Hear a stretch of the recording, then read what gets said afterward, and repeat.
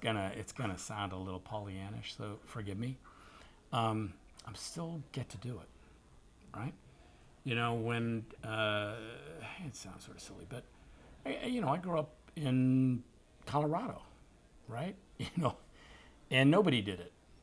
I didn't know anybody who did it, and I didn't have any of my family who did it, and so the big challenge for me was all along was would I really get to do it? And there was a lot of years where I wasn't sure.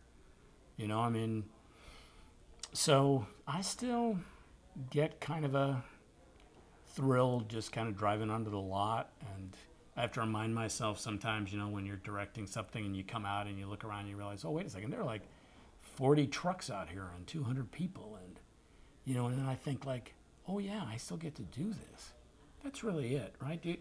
I think the real danger is that you start to think of things as individual moments and stop thinking about just that what we all really want to do is just have a career, where at the end of it, you're still doing it, I ended up oddly being friends with, they're lovely, with David Crosby and Graham Nash. I got to know them through some unusual circumstances. But I went to one of the recording sessions in one of their albums and more recent albums, and David was very frustrated with the fact, he said, I think the music's pretty good, and I don't know if anybody will hear it. We're 70 years old, and who listens to our music anymore?